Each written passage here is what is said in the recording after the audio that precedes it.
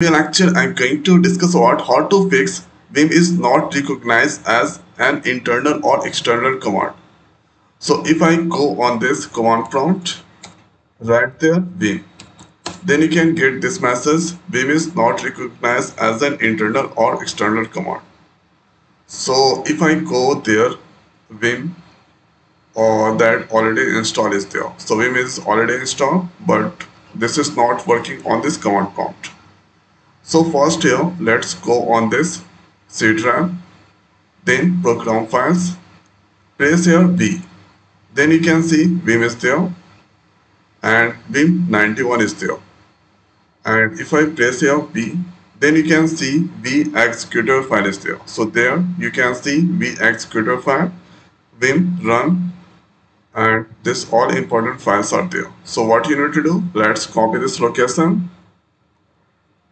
and after search there, edit system environment variable, and here environment variable, go to the path, click on this edit here new, paste this location, and here OK. After that, let's open their command prompt and writing here Vim.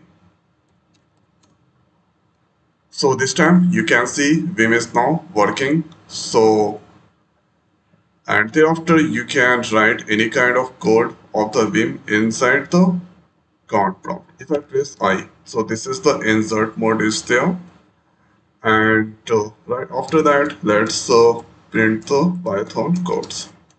So hello world.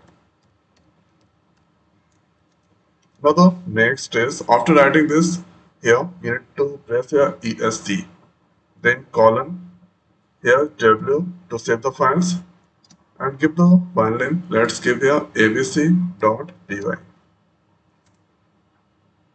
So file exit here after ESC, then right there, and let's give here the file name xyz.py.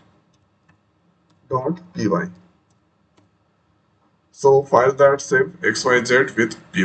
Now going to run this call. So colon, then here exclamation sign, give here Python, then give here the file name xyz.py. Press enter. So you can see hello world that's displaying. This is the output that's displaying there. So please enter command. So if I enter, then you can do some modification by pressing I. So I hope guys this video is helpful for you. So now in this video it's over. So thanks for watching. See you next video. Thank you.